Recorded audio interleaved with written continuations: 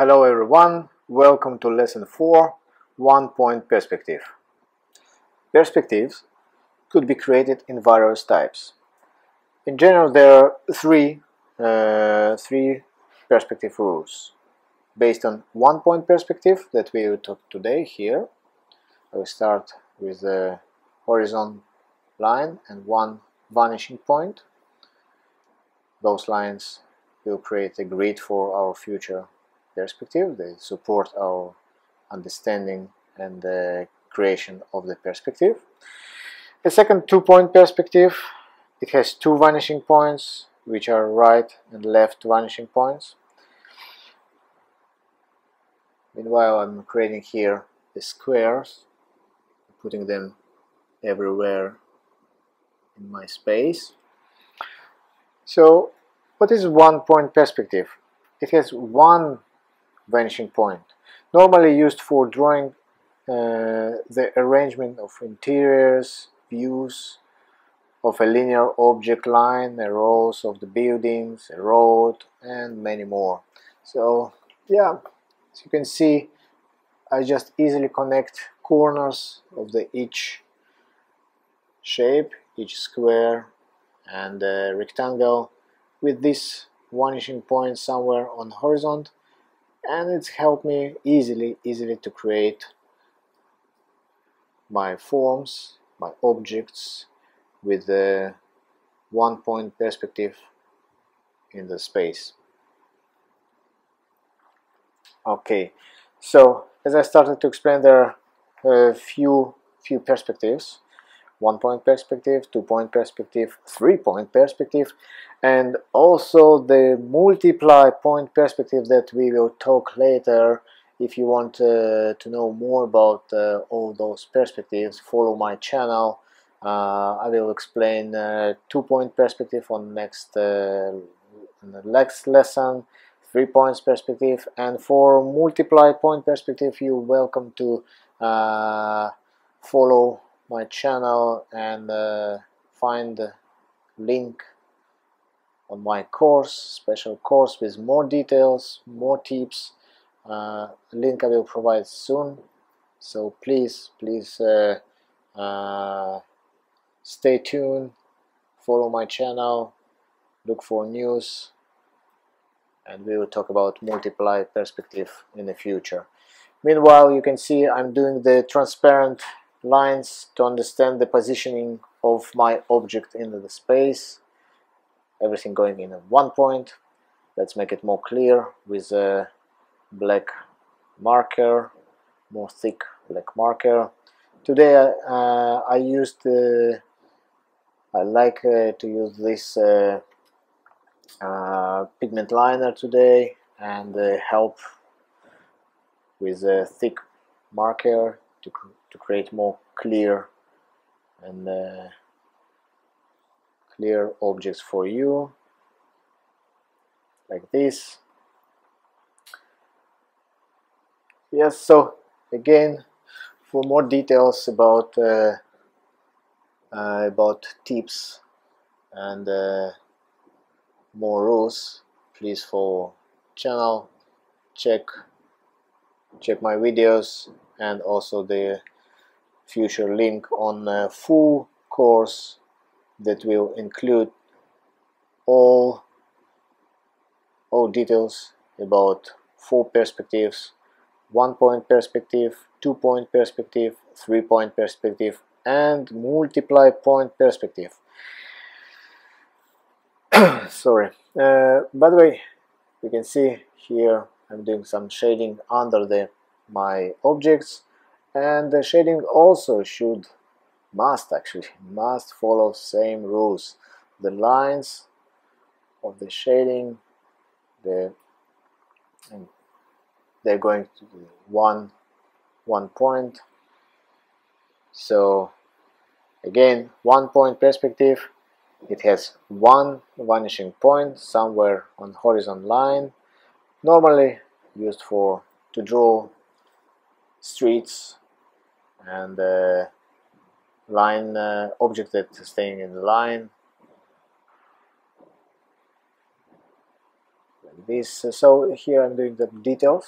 I'm opening some window on this object, and you can see inside surface. To create this inside surface, I also connect the corner of the window with this vanishing point to create the correct perspective according to the 1-point perspective.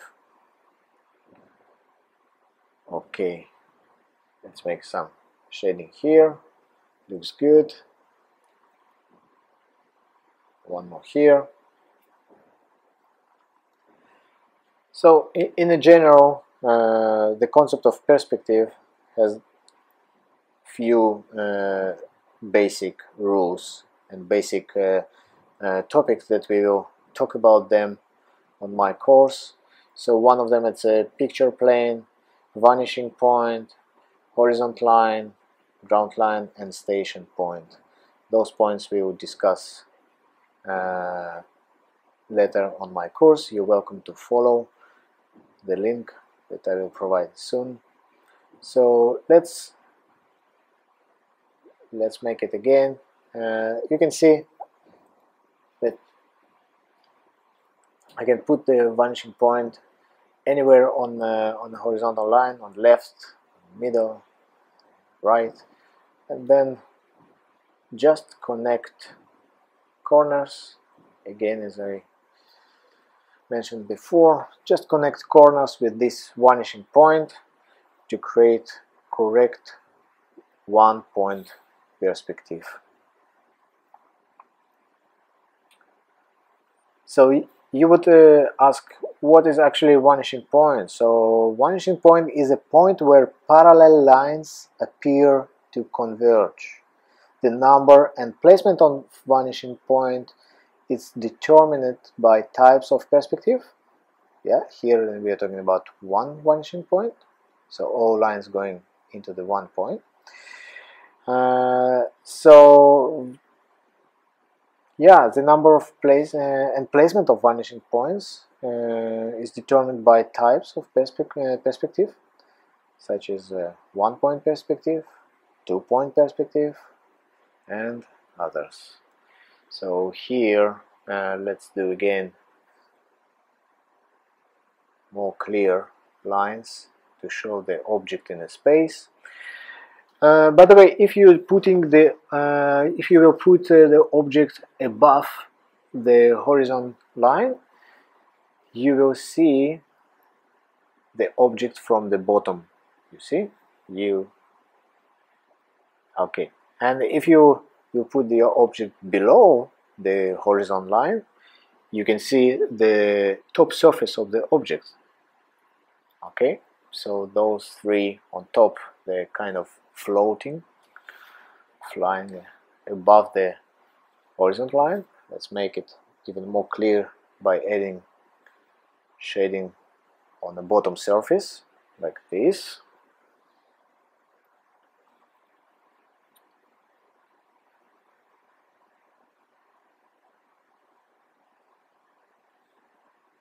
Okay, so you can see few objects created with the 1-point perspective.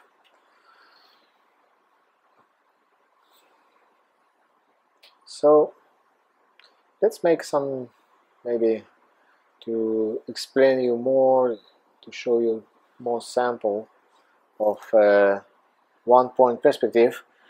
Let's make maybe some street, draw some street with high-rise buildings, like here and there. So the starting point, the base of the buildings.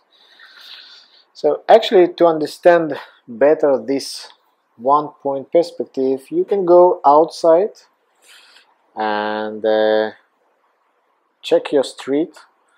Stay on left side, right side of the street. If you can go to the stay on the middle, be careful. And you easily will recognize this 1-point perspective by looking to the horizon. Let's put here some trees, and with the perspective line that going into the vanishing point there. It helps me to create correct proportions of each object that according to the basic perspective rules. The first object, the closer object to you, it's always bigger, and the rest going smaller and smaller. And about this rule, this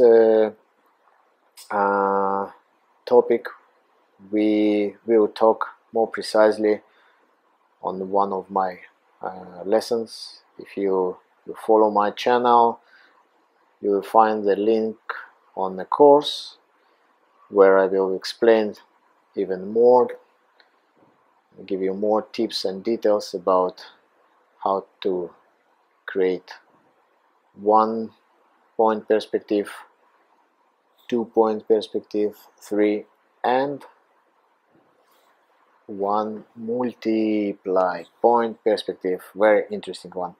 So let's add here some balconies on my building.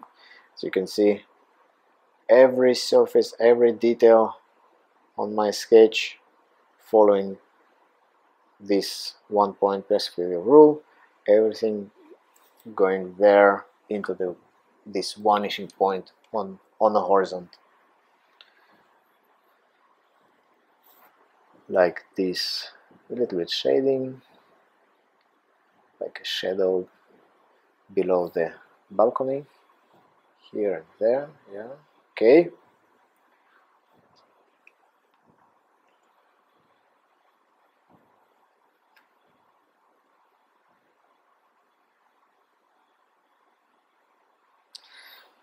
Yeah, so as I say before, apart from the basic knowledge of about the perspectives, there are a few other matters that you need to understand,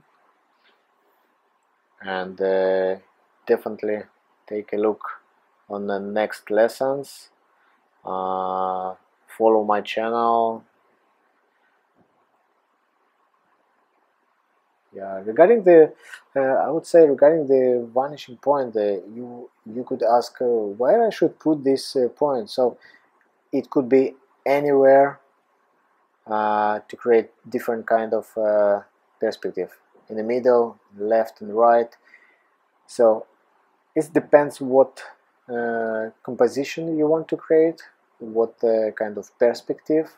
If you want to look on your object more left side or right side, so you can see here it's made very strong perspective like this. You can see,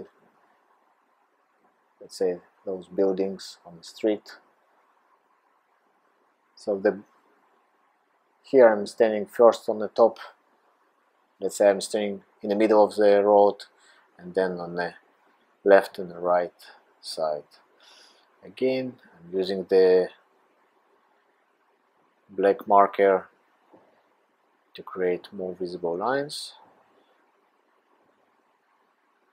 to make it more fine.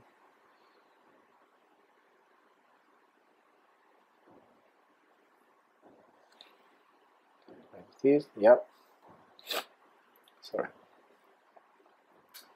We are not talking about design today, so please don't give me comments on my design of the cars or architecture.